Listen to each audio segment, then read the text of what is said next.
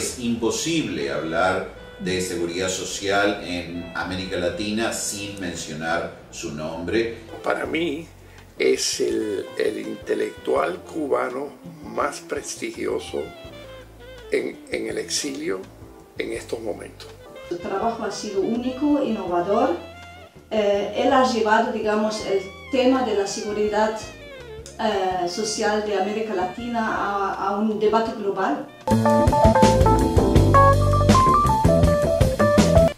No sé si quieres que empecemos por el principio o... ¿Cuál es el principio?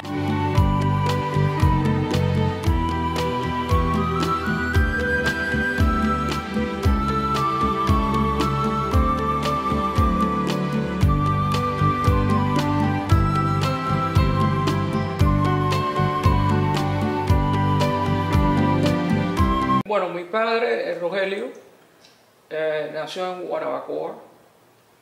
Él además que hizo la escuela elemental y después hizo una especie de cursillo para hacerse procurador, que era una especie de auxiliar de abogado, que podía ir a los tribunales, etc., pero no tenía título, pero era un hombre autoeducado y sabía muy bien lo que trabajaba. Lo consultaban incluso hasta los jueces a veces, pero no era abogado. Mi madre era de regla, que había una rivalidad además de pelota entre el team de regla de Guanabacoa, y ella aprendió piano. Entonces ella era una maestra de música en el preprimario. Yo, desde que nací, estuve en la Vibra. ¿Sabes? Un barrio clase media, pero la casa que nosotros vivíamos no era nuestra, o sea, era una casa arrendada, que además habían congelado los alquileres, y lo que pagaba mi padre era una basura, que son 30 pesos al mes, una cosa así. Y vivimos, yo viví en 2 o 3 casas, pero la última, ahí estuve desde que tenía sentido de la razón hasta que me fui. Estaba en Concepción, o está en Concepción porque después la he visitado. Y después tuve que ir unos años a La Habana porque no daban las mismas clases, un colegio antiguo también en San Rafael, y hasta que después entré en la universidad. Yo terminé mi carrera en la Facultad de Derecho de la Universidad de La Habana en el año 1956, y fueron unos años muy difíciles porque estaba andando la revolución y la FEU, las demostraciones en la calle y todo eso. Y es claro, la universidad se cerraba con mucha frecuencia.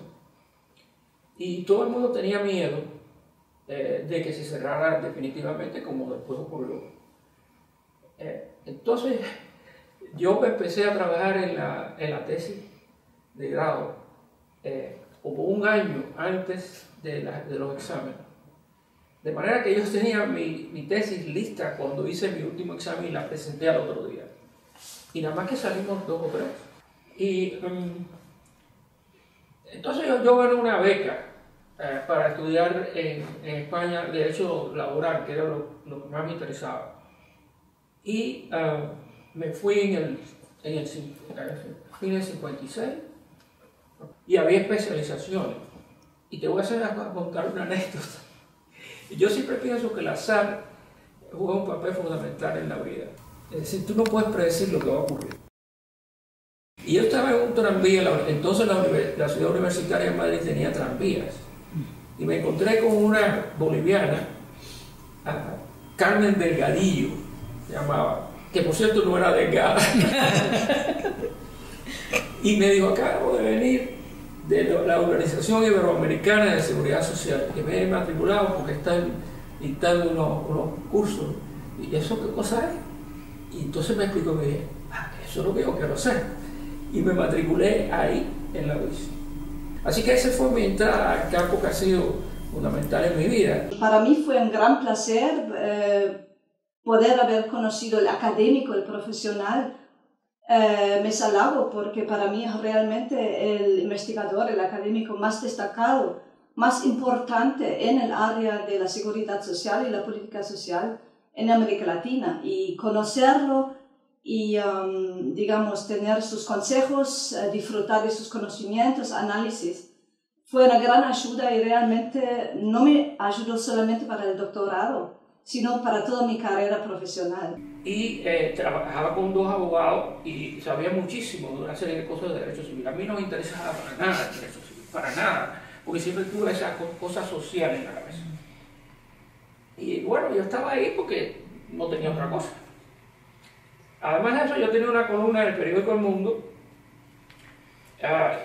y eso el periódico lo intervinieron.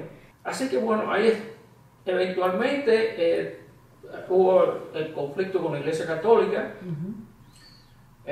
Yo había sido miembro no del grupo de la Asociación Católica Universitaria, que era un grupo más bien conservador, sino una organización de estudiantes de la universidad que era mucho más abierta.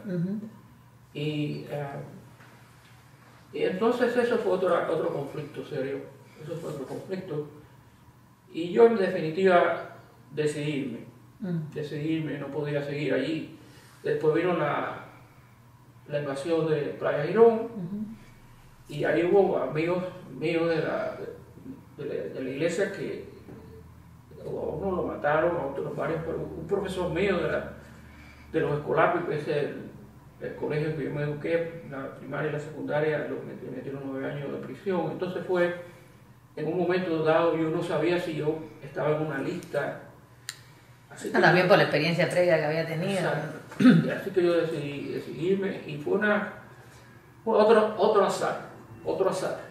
Y es que había un barco, el Marqués de Comillas, que se había dedicado a realizar tráfico negrero, porque lo que hacía es que iba a los países del Caribe, de habla inglesa, y se llevaba a toda esa gente para trabajar en las minas del sur de Inglaterra. Y es claro, como era un barco español, fue cuando hubo el conflicto que Fidel sacó o presionó para que salieran, no sé, 800 religiosos y religiosos. Y entonces la embajada española mandó un cable al barco para que desviara la ruta y pasara por La Habana. Y entonces yo conseguí a través de mi padrino, que tenía muchos contactos, que me pagó el viaje, yo no tenía dólares, ir en el barco. Y yo estaba muy preocupado porque no sabía si yo estaba en una lista, y vi que la persona, el miliciano que estaba controlando la entrada de la gente, era un ex alumno de los escolapios, que ahora era miliciano.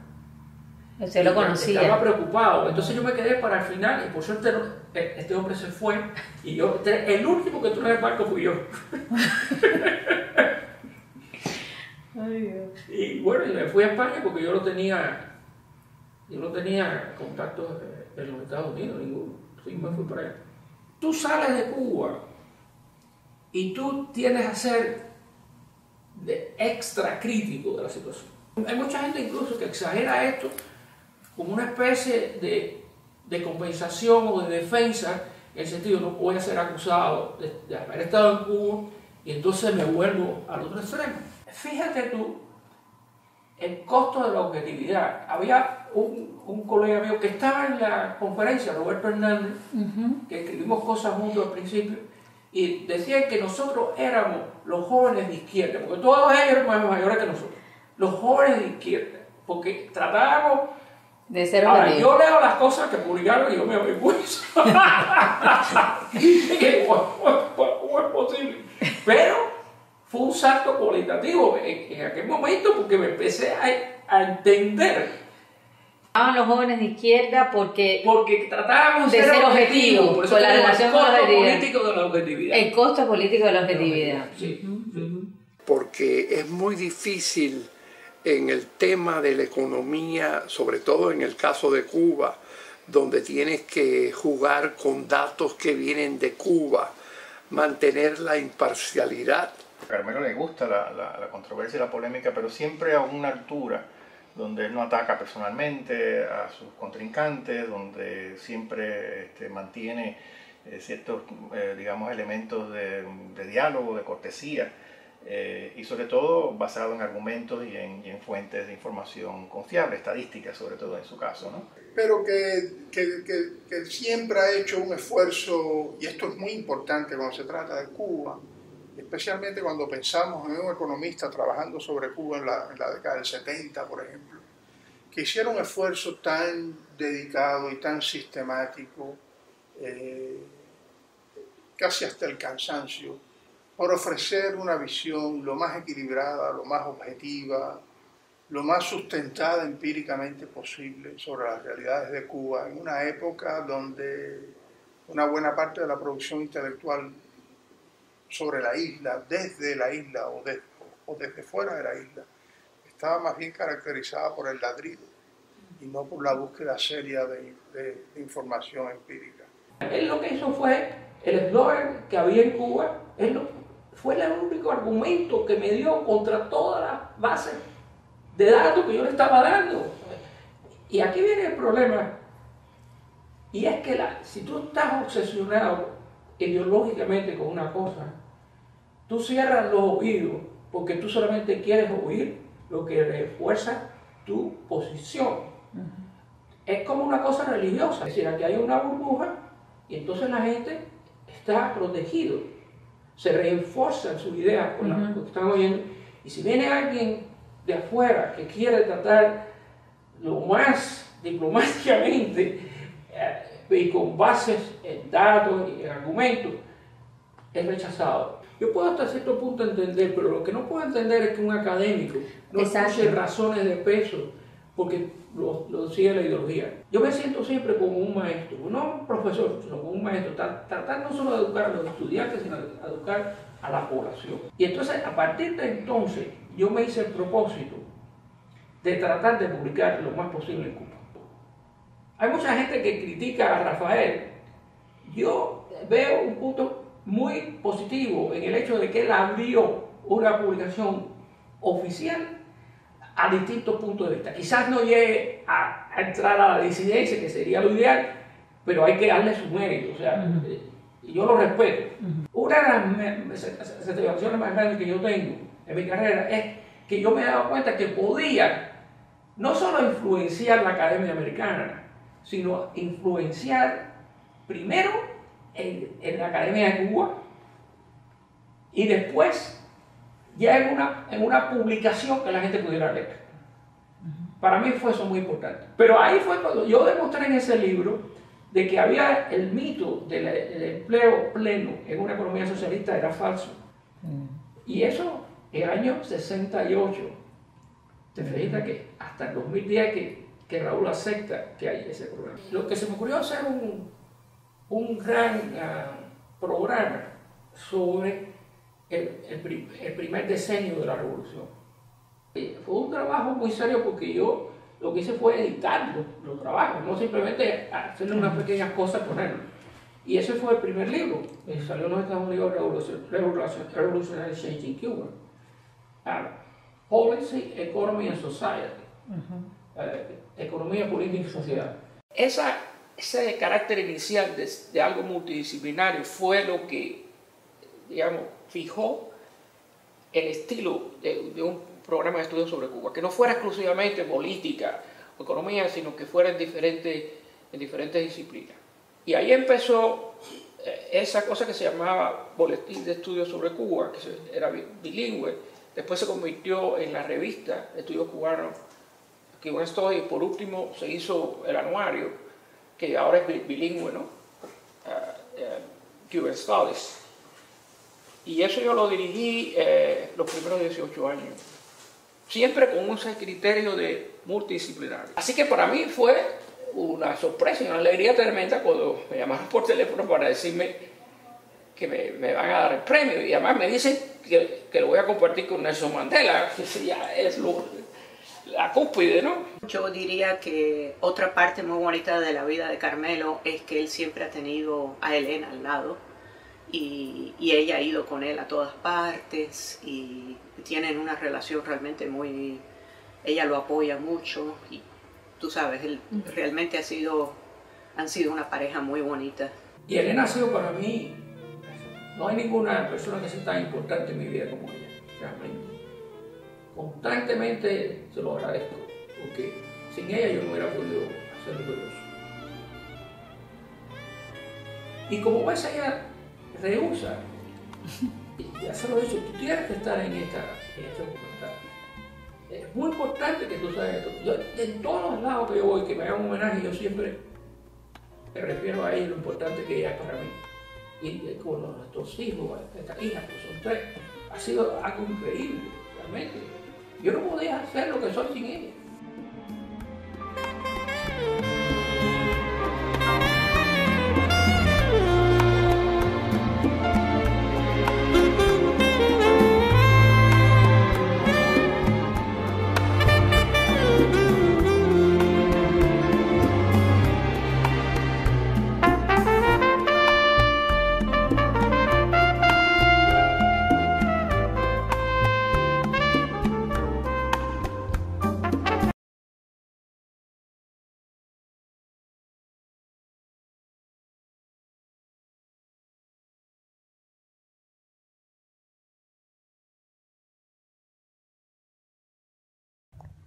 Good evening, I'm Iraidi Turralde. First and foremost, I would like to thank Elena Costa and Carlos Diaz for letting us include in this homage the brief segment of their documentary that we have just seen.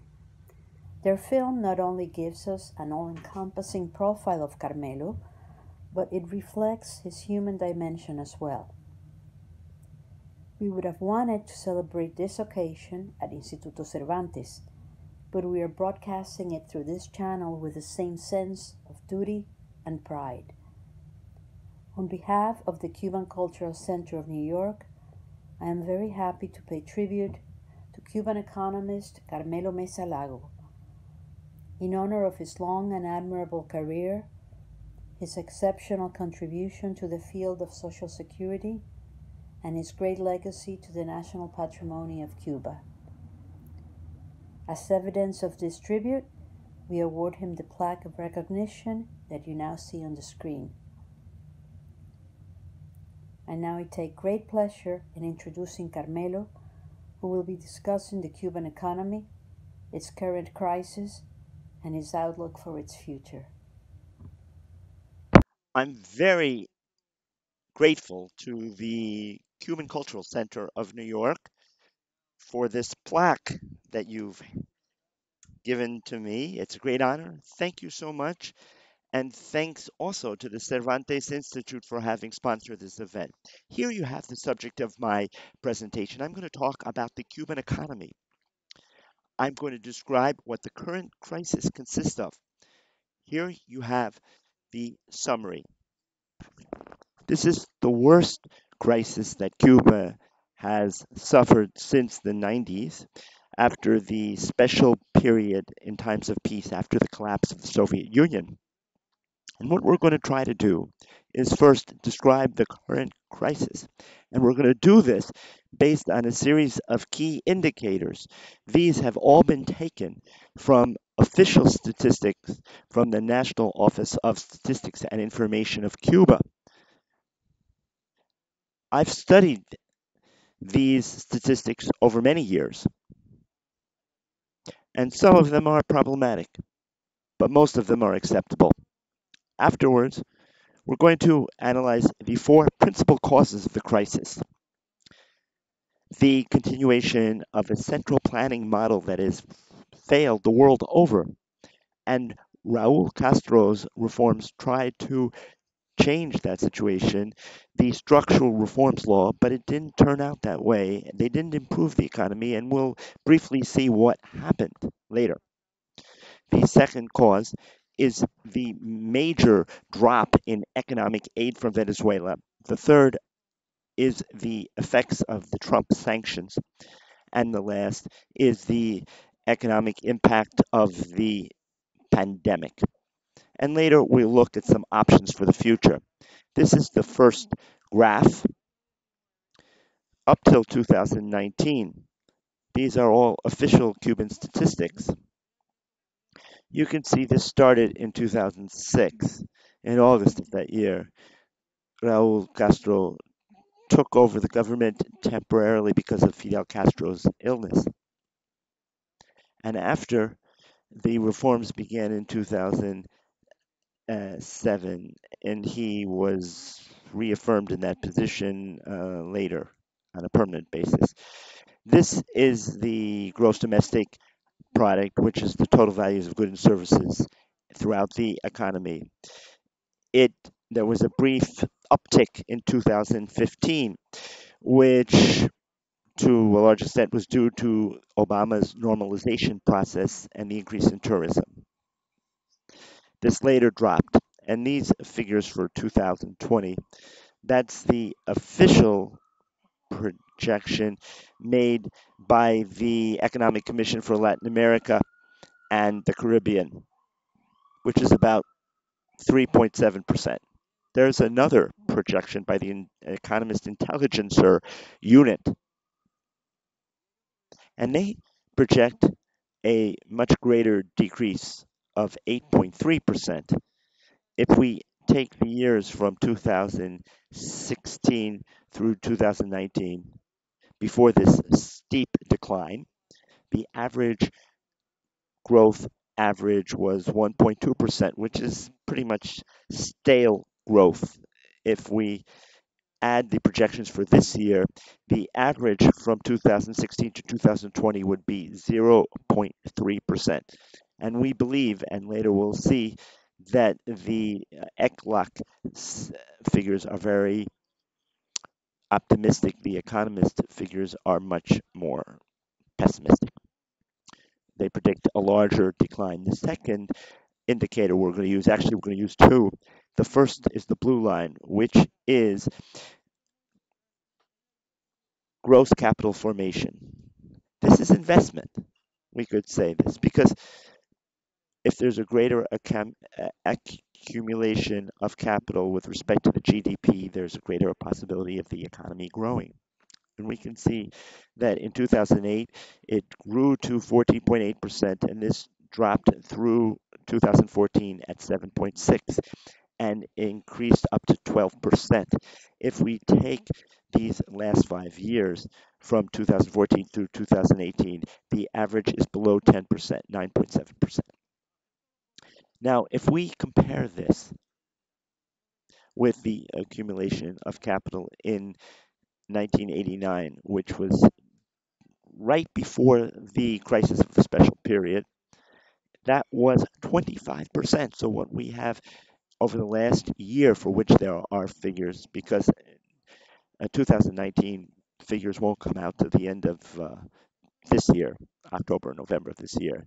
This is less than what Cuba had in 1989, and Cuba has never come close to that percentage of the GDP. They set as the percentage they should achieve 25%, but since 1989, they've never come close. And this is the second indicator, which, as you can see here, is in red, and it's the fiscal deficit.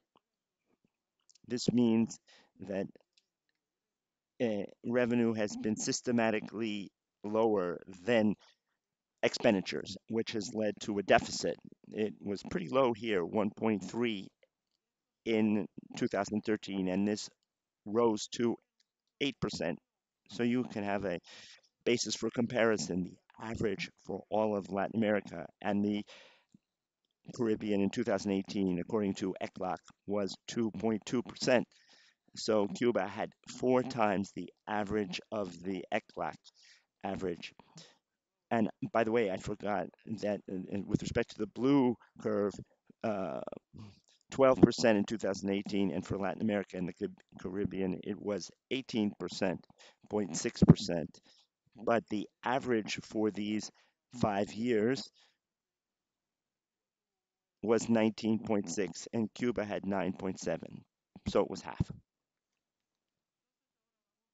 So now we're going to look at two other indicators. The first in red is the inflation rate.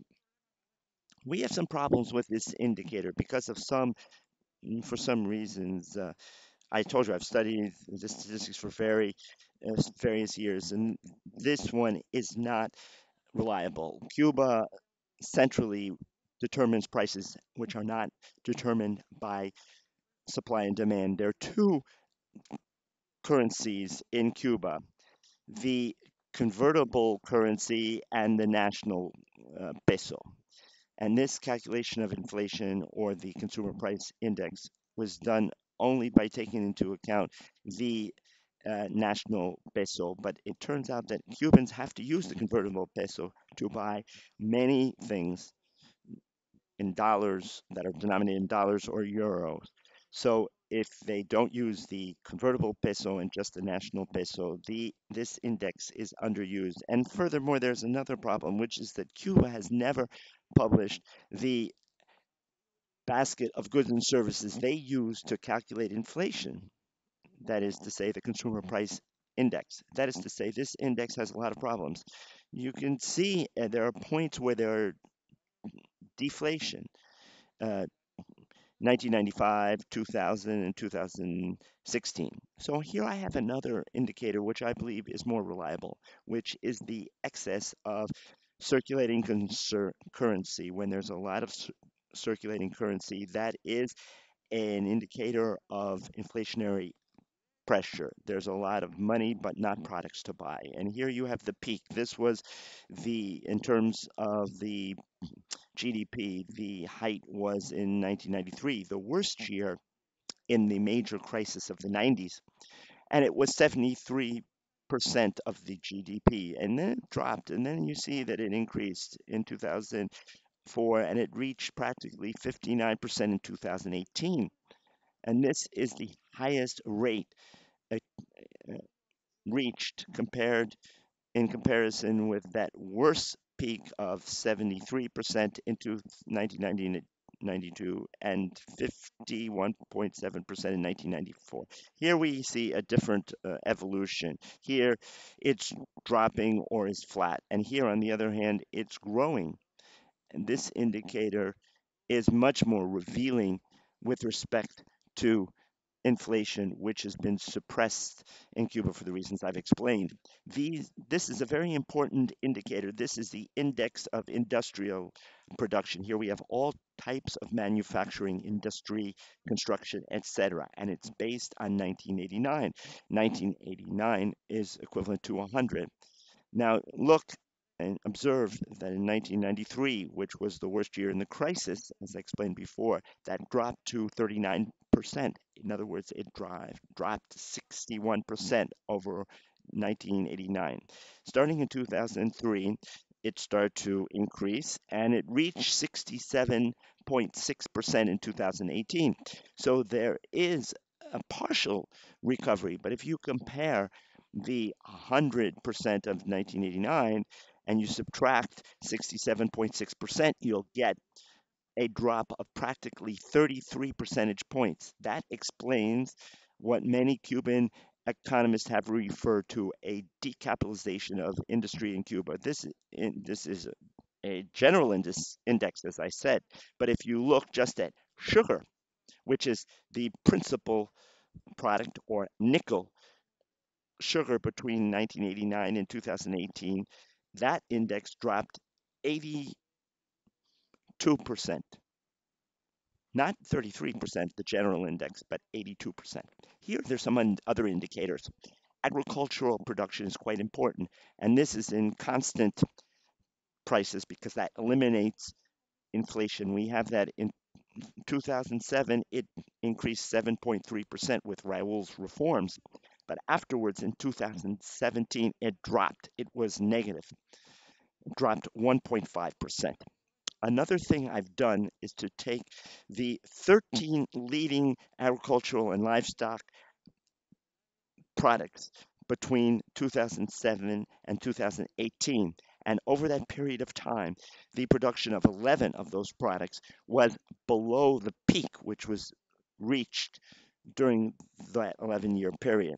But even more revealing is if 7 of those products were below the 1989 levels.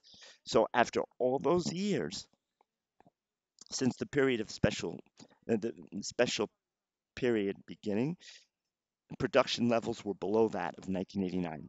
As a result of this poor performance, agricultural exports dropped practically 50% since 2012. On the other hand, Cuba had to import $1.9 billion in agricultural products in 2018. And this has been a constant over the last 8 or 9 years, between 1.9 billion and $2 billion annually in agricultural production, which Cuba could produce itself but has to import.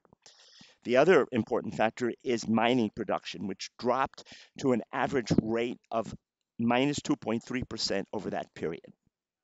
It was negative throughout the entire time. And if we do the same thing with mining and manufacturing that we did with agriculture, we take the 11 most important manufacturing and mining lines between 2007 and 2018, we see that out of those 11 lines, 10 were below the high point for the period, and most were below the 1989 level. There were various products that were below, all 7 of those products were below the 1989 levels. You can see how the industrial production dropped and how it was still 31% below the 1989 high. Because of this poor economic performance, Cuba's exports have dropped 50%, and that led to a systematic deficit in the trade balance for goods. That means that the imports of goods is higher than the exports, and that creates a deficit.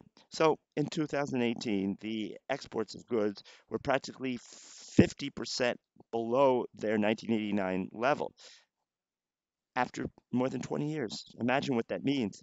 While imports were 41% above the 1989 levels. So a deficit was produced in the trade balance for goods, and that increased 220% between 1989 and 2018. And the last data point here is last year, Cuba had to pay $80 million. Cuba has a debt with the Club of Paris. There are 14 countries there.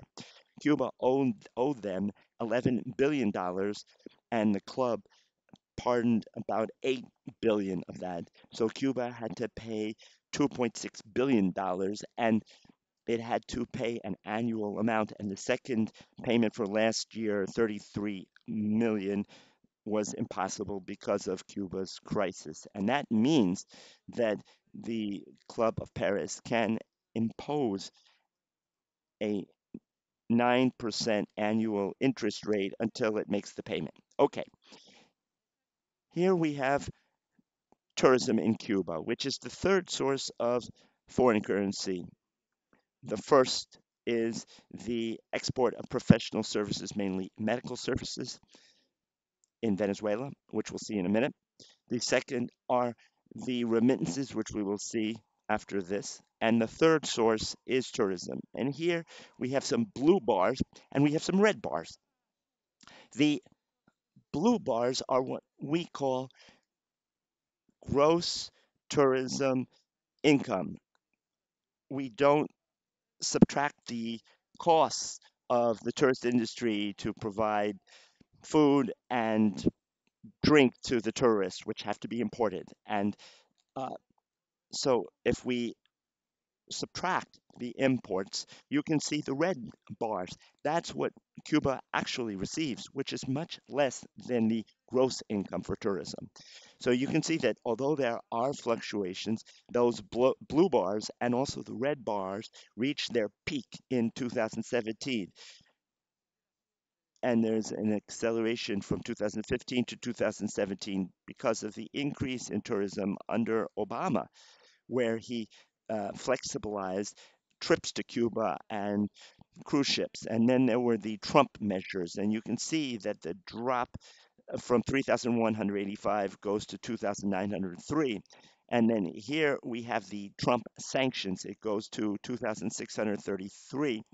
And in the pandemic starts, and Cuba is closed off to tourism, and it drops to 1.1 billion if we use the gross income. But if we use the net income, it's only 462 million. So if we use the gross tourist income from 2018 to 2020, this is an estimate that I did for 2020 of $1.8 billion. And this income, uh, and this curve shows the number of tourists generally, and we see that that started at 2.5 billion, and it reached its peak in 2018 at 4.7 billion, and it dropped to 1.79 billion in 2018. And here we have remittances. As I was saying, remittances are the second most important source of foreign currency for Cuba. I should say that these are only cash remittances.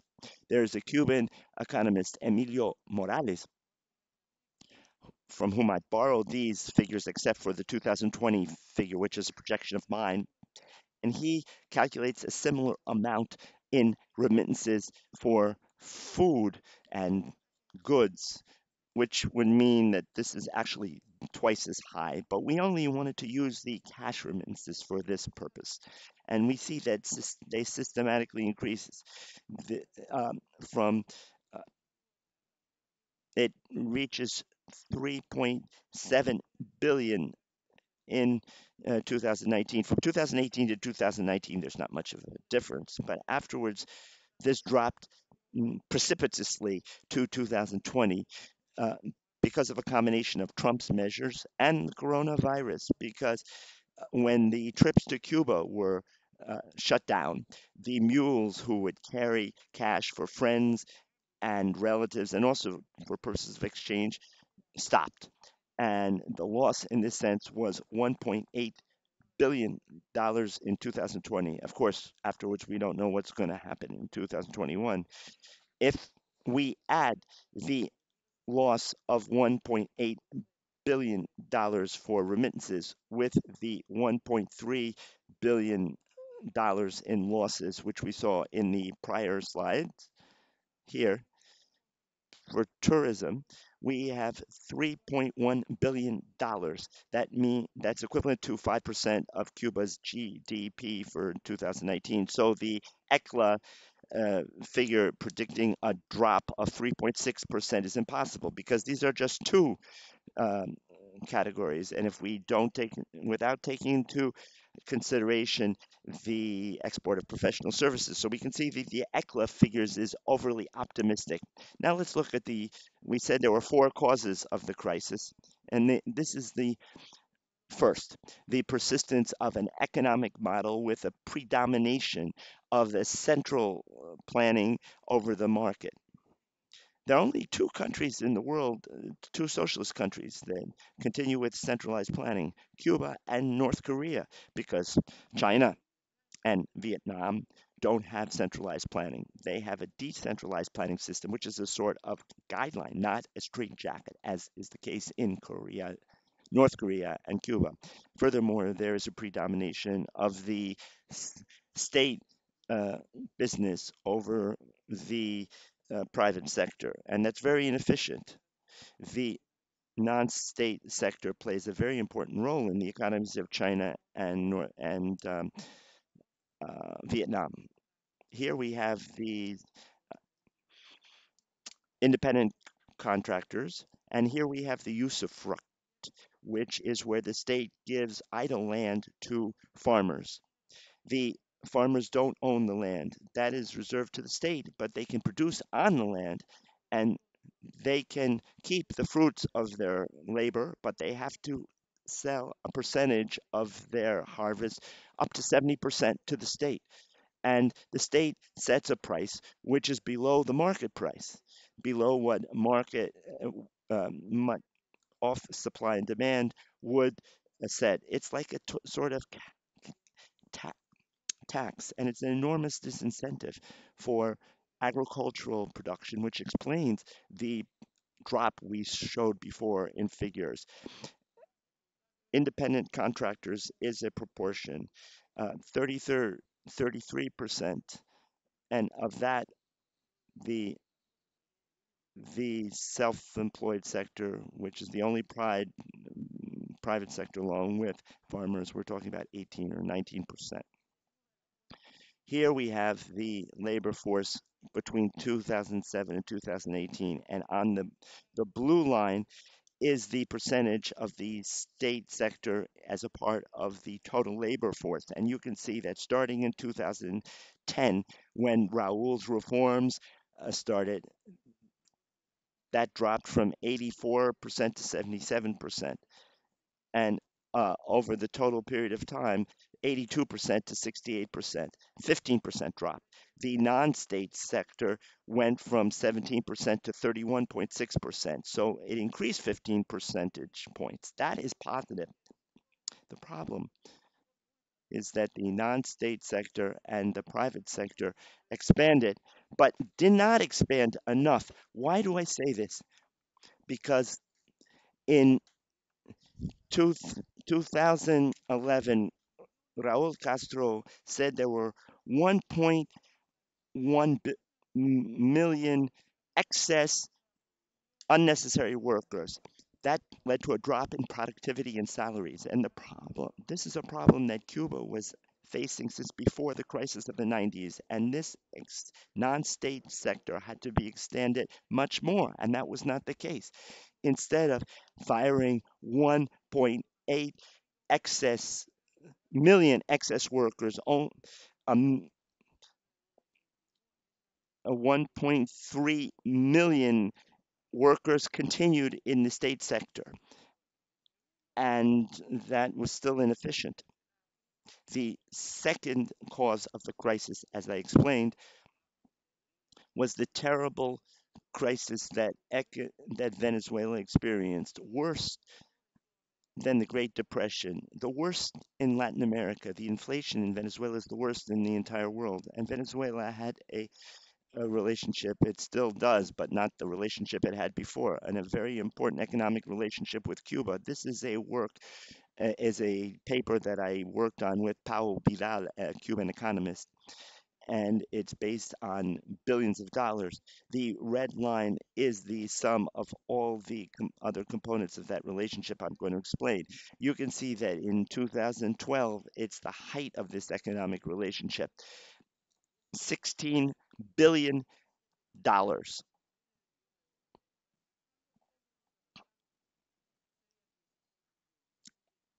$16 billion.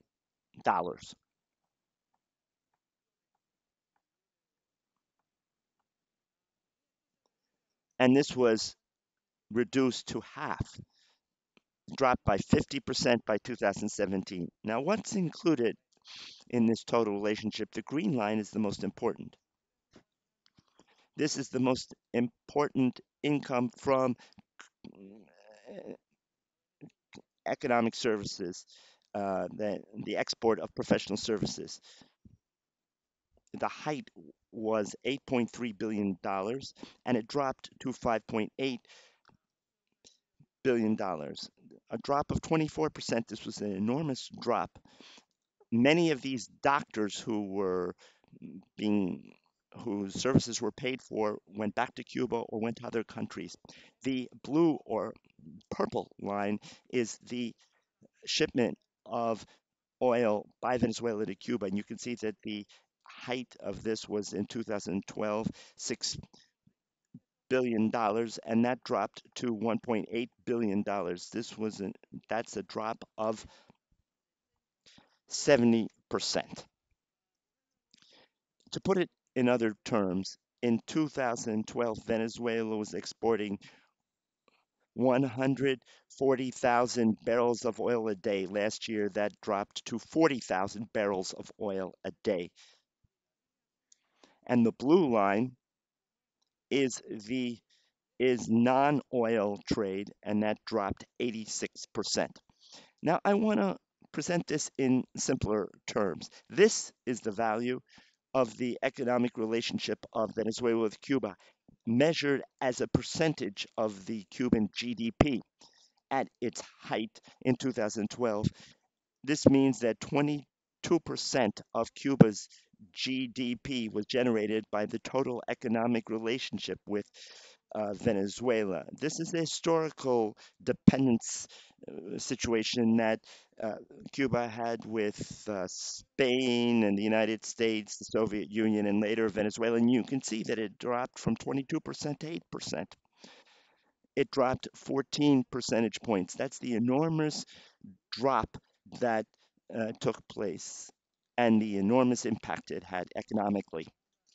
Now we'll look at the third cause, which is the impact of the Trump sanctions on the Cuban economy. First of all, we have the application of Title III of the Helms-Burton Act, which was the law of the embargo in Cuba. It's called the blockade. And that had been suspended from 1996 under Clinton, which is when the Congress approved the law of the embargo. And the Embargo Act. This clause allows all people who owned assets confiscated by the Cuban government to start lawsuits in U.S. courts to recover those assets. That caused problems with uh, Canada and Europe. So the Clinton administration and all the other successive administrations, including the first 18 months of the Trump administration, suspended this clause for 6 months. But last year, Trump, for the first time, executed that clause.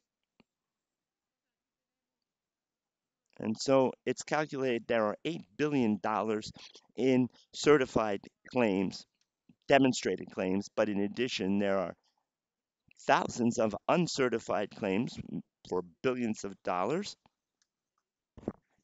The fundamental impact of this was a freezing of new investment. There are parts of investment that never worked out, but that's not the most important element. The most important thing is that all the new investment was paralyzed. Keep in mind that Cuba's goal was to have $2.5 billion in new foreign investment annually. And we're not talking about agreements, we're talking about things that have contracts have actually started to function in Cuba and in the special Mariel sector. We're talking about $500 million a year, and it's a fifth, and that's not going to come about because of the application of Title III. U.S. based tourism dropped 22% in 2019, 66% in January and February, probably was shut off in March, and that was because of Trump's prohibition of ocean cruises and the prohibition of flights to provinces outside of Havana. American tourists were not allowed to eat in restaurants or stay at hotels that were run by the military sector, and I calculate the cost of this in at $1 billion. And then there was the reinforcement of sanctions against international banks doing business with Cuba. This was done before, but what Trump did was to reinforce this. There, he imposed sanctions of $12 billion on a series of foreign banks. Cuba can't conduct foreign operations and does not have access to international credit. The fourth measure was to try to prevent oil supplies from Venezuela reaching Cuba. Venezuela resorted to a series of tricks to avoid this. But this has had a certain impact, not as much as was hoped, but it has had some effect. And you can see this in the curve that I showed you before. You recall that there was a curve for oil supplies. Part of that is because of Venezuela's crisis, and part of that is because of Trump's measures. And this has had a negative internal impact on production, factories, hotels, agriculture. And the fifth measure imposed by Trump, an annual um, maximum limit of $4,000 annually per person in remittances. The average remittances Cubans receive is 3,833, so it's less than the 4,000. But the issue is that 2 weeks ago, the military company in Cuba that acted as the intermediary for West Union, which sends all the remittances in Cuba, which is the second largest source of income, the Trump government put that company on the list of prohibited Cuban companies. They said, you've got to change this military company, otherwise, remittances will not be received. It's not known what's going to be done in Cuba, but there's enormous concern on the island because 65% of the population receives remittances, and that could produce an awful situation. I had predicted in earlier papers, it's very difficult to make predictions on Cuba. You have to be very careful. I had predicted that this crisis is the worst if worse than the 90s, but it's not going to have the same impact as in the 90s because there are greater variety of trading partners, greater variety in investment.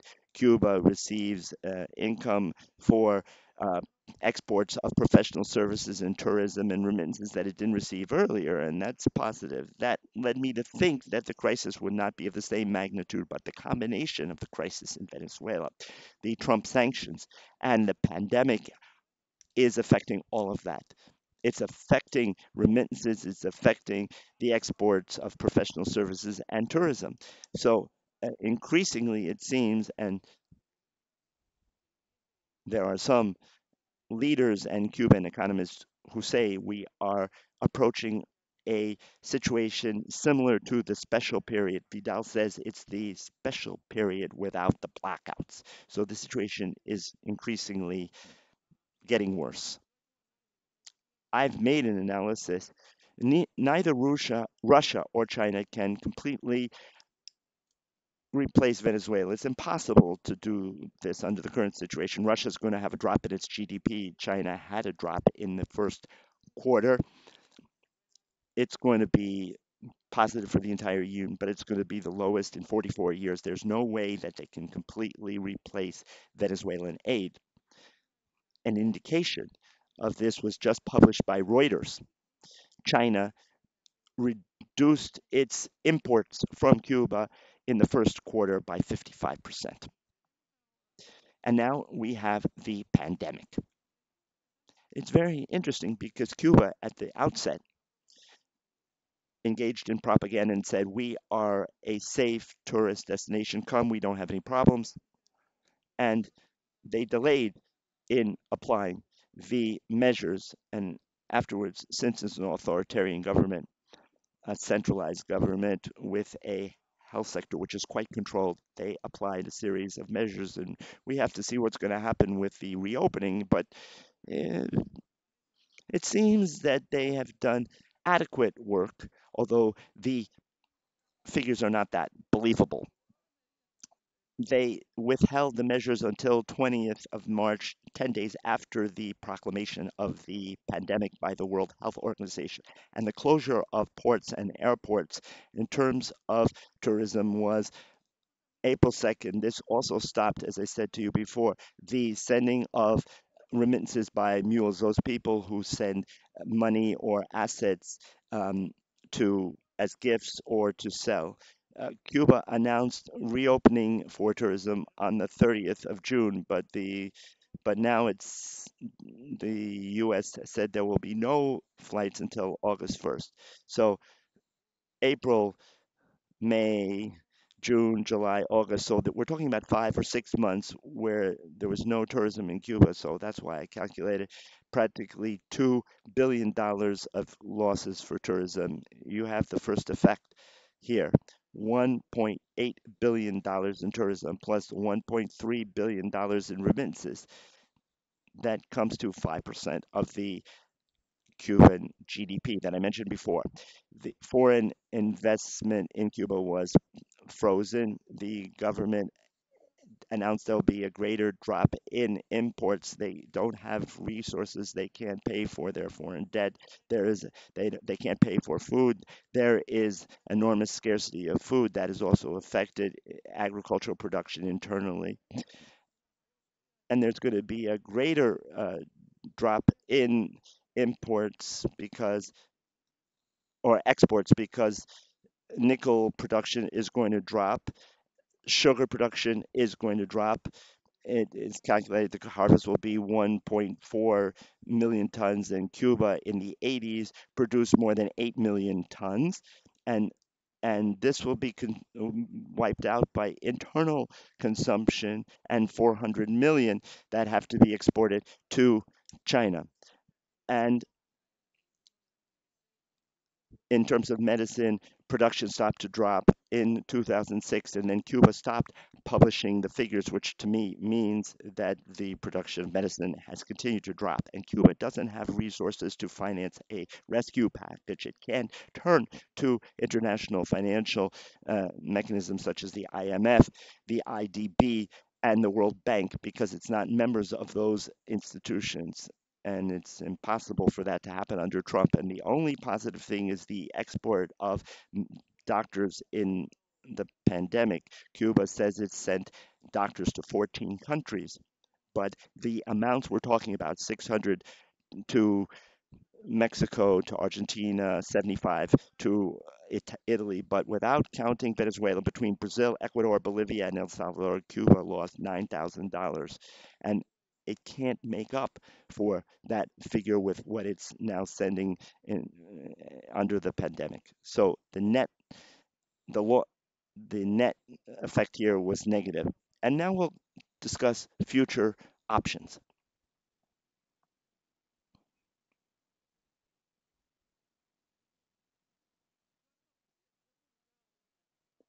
I published two or three papers on this, and it's impossible in one slide to explain it all, but just so you can have a general overview,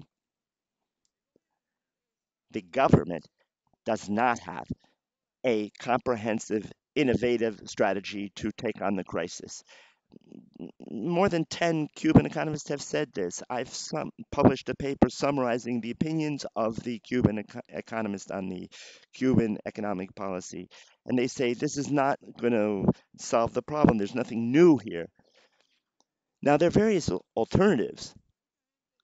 Many people ideally say, well, Cuba could make a transition similar to what happened in East Europe towards market economies. Frankly, I think this is difficult in Cuba. I'm not saying it's impossible, but I think the chances of this happening are low. Most academic economists, and I know them, and I have relationships with them. I publish with them. Say we hope that for a mixed economy where there'll be a balanced relationship between the state, the market, and the private sector. What they don't agree on is what is the degree of state participation versus the private sector. There's no agreement on that. It's very difficult. For me, it would be more viable to adopt the China Vietnamese avenue of market socialism. In Vietnam and China, the private sector and the market are the two most dynamic elements of economic growth. These countries' economic growth was among the highest in the world, and it should start with agriculture, which is which could be the source not only of a recovery from the crisis, but for a stable economy, because these countries began with agriculture. They had an enormous deficit. There were periodic famines, and then they later became self-sufficient. Vietnam exports. It's one of the major rice exporters of rice in the world. It exports to Cuba 250,000 units of rice, which Cuba could export if it had the right conditions. And the past leaders like Fidel and current leaders like Raúl and Diaz Canel say this model isn't for us. because we have different characteristics. I don't believe that. Vietnam, for example, had an embargo, just as Cuba had and does have, and it was able to move ahead with that model. These are some of the proposals from Cuban economists. I have other papers summarizing what they have put forth. I'm now finishing a 50-page paper devoted to the proposals. It's very difficult to summarize them, but let me give you an idea. There's no doubt about this. Everybody, the government, the academic economists say there has to be monetary union and a union of the exchange rates. There are different exchange rates for the dollar and the euro. The problem that this has is that monetary union, structural reform, much more profound than Raoul's, could not work because there would be enormous inflation, salaries would have to increase. There has to be an increase in production and internal supply for monetary union to work, and that's where the problem lies. There's a great debate in Cuba among the major economists, some like Berto Perez, who was the minister of the centralized planning system. The second is a comprehensive reform of prices and salaries. Cuba reformed its salaries 37% for the non business sector, that is, social services and all those things. But even so, if you adjust this for inflation, the salary in 2019 was 40% below. The purchasing power was 40% less than in 1989. If there is a devaluation, what's going to be eliminated with the convertible peso, you'll have the national peso, but that national peso would have to be devalued. And if it's devalued, it loses value, and so there'll be inflation. They also propose the elimination of various barriers. There's like 5 or 6 states on the non-state sector, 4 or 5 taxes on the non-state sector. There's one called the tax on the labor force, where independent contractors have to pay a tax with an increasing level depending on the number of employees they hire, which is absurd because Cuba needs to create jobs. I just mentioned there are more than 1 million workers in the state sector who are unnecessary and have to be moved into the non-state private sector. And people who want to create work are being punished. It's totally absurd. The first thing they should get rid of is that. Well, professionals can't work in their profession freelance. A doctor cannot work freelance as a doctor. He can be a taxi driver. He can have a restaurant. Architects can't work as architects freelance. That's a problem because today, well, now construction is stopped, but last year the greatest number of houses were built in the private sector, and they needed architects because an architect legally can't work in the private sector. He might do this informally under the table, but this should be resolved. It's absurd. Also, there's a recommendation to expand the number of private activities. There are some urban cooperatives that Raoul created. We're talking 5 or 6 years ago. Non non-agricultural service cooperatives, but they're in this experimental phase, and they've been in that state for 5, 6, or 7 years. We held some interviews in 2015, and they were saying to us, how long do we have to wait for the experimental phase to end? And the government alleges that there are deviations, there are things that haven't worked well. Well, they should increase that because right now there are only 18,000 workers in this sector out of a labor force of more than 4 million. That's nothing. Accumulation has to be ended. The idea of accumulation is that all agriculture farmers, whether they are state or cooperative workers or usufructuaries, have to send most of their harvest to the state at state set prices, and that's an enormous disincentive. This has to be ended. This is one of the uh, crucial changes made in China and Vietnam. Allow the farmer to decide what I am going to sow, who I'm going to sell to, and I will set the prices, not me. The market, supply and demand. Though that measure in and of itself, they wouldn't have to worry about Trump or the World Monetary, the IMF. Uh, Vietnam did that under the embargo. It would change Cuba's panorama in 5 or 6 years. It would be self-sufficient in food if Cuba did that. Micro businesses should be able to freely associate and negotiate with the government, be able to export and import directly. There's a lack of microloans in Cuba. This is a problem of developing countries. There is no bank. You don't have a well organized independent bank that can provide microloans to the non state sector. One of the problems that a, a survey I conducted with some Cuban sociologists was that the principal concern of the non-state sector is where do we get the inputs, what we need to be able to work. If it's a restaurant, we're talking about food and drink, etc. Those wholesale markets need to be created.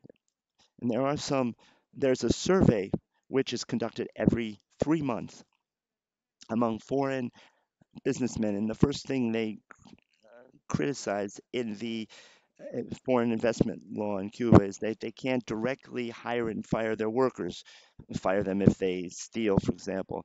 They have to go through an intermediary, which is the state, and the state gets its cut, and workers are paid a pittance. That has to be changed. And lastly, it is calculated that the capital of Cuban Americans, I'm not talking about Mexico, Spain, and other countries, but just in the US, ranges between 40 billion and $50 billion. China and Vietnam attracted those expatriates, and they became investors in China and Vietnam. And Cuba says, the government says, you can do that, nothing stops that. But it's not clear, even for micro businessmen, small businessmen, whether the money they receive from remittances can be invested. With that, I would like to conclude. Thank you very much for your participation or attendance. And now we will open a question and answer session. Thank you very much.